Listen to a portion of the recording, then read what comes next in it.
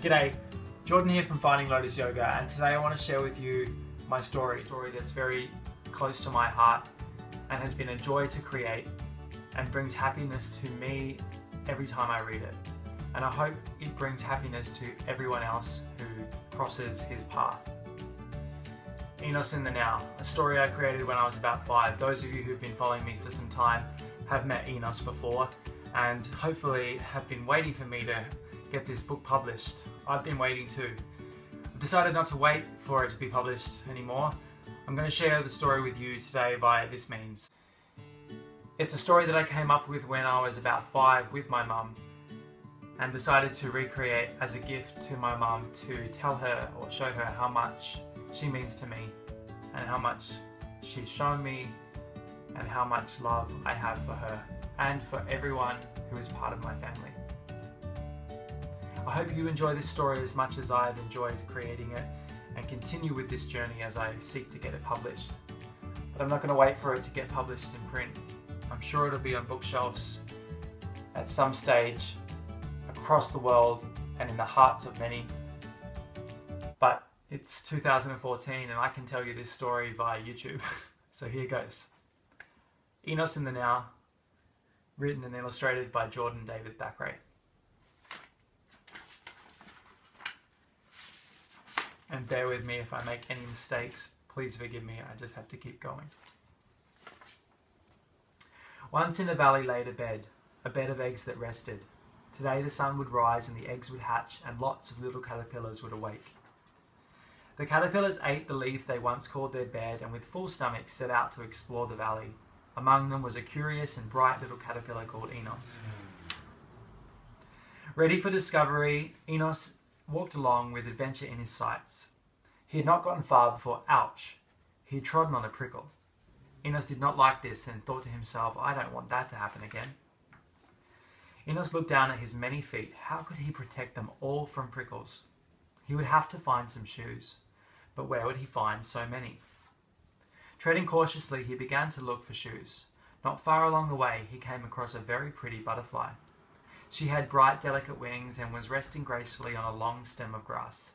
Enos decided to approach her and ask if she knew of anywhere he might find so many shoes. Politely introducing himself, he kindly asked her what her name was. My name is Sophia, she replied. You look puzzled.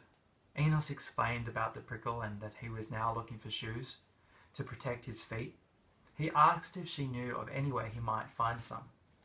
Sophia looked at all his feet and replied, you might never find that many shoes, but it doesn't matter.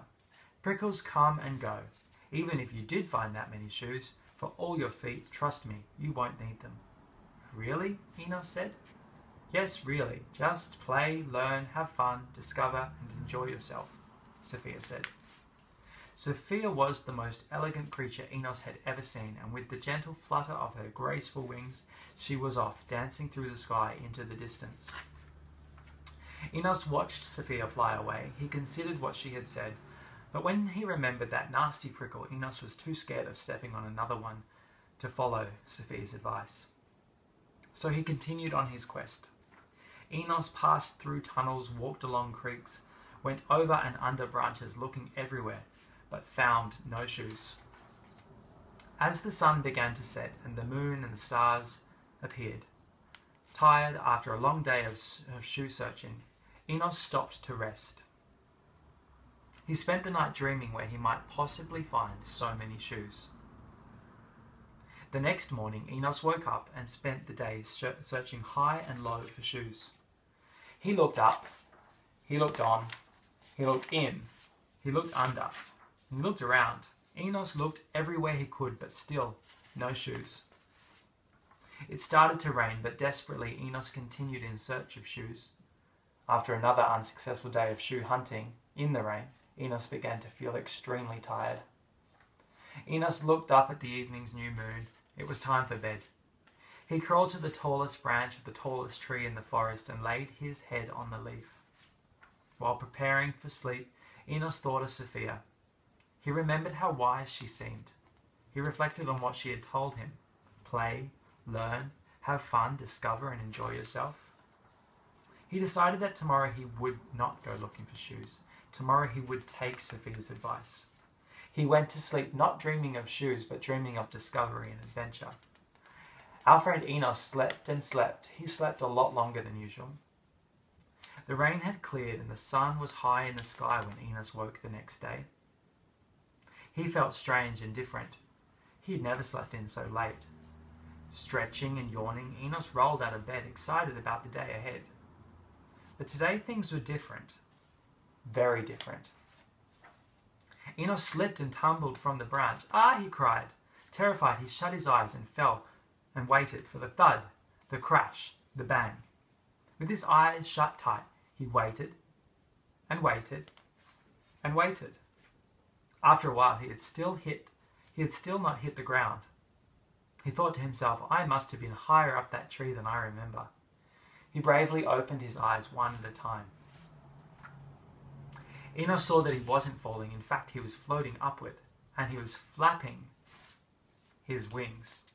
Yes, Enos had wings. He had, in fact, turned into a very handsome butterfly. He would no longer need so many shoes.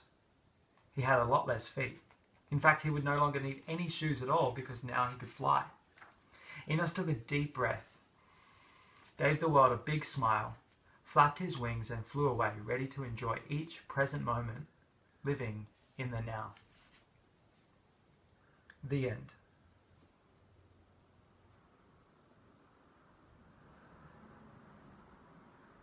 I hope you enjoyed, and I hope you read the stuff below and take care of yourself, take care of each other, look inward kindly so that you might reflect that same kindness outwardly to those around you, those you love and those you don't know.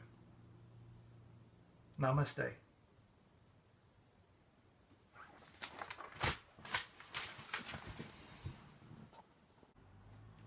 G'day, thanks for watching, and I hope you enjoyed Enos in the Now. Help me give this guy his wings and get him onto bookshelves around the world, into the hearts of many, both young and old. We can all do with a reminder every now and then that living in the moment is really all we need, and seeing the world through the eyes of the child is the real gift in this life. So take care of yourself, take care of each other, invest in your child's education, read books, and I'll see you on the yoga mat. Namaste.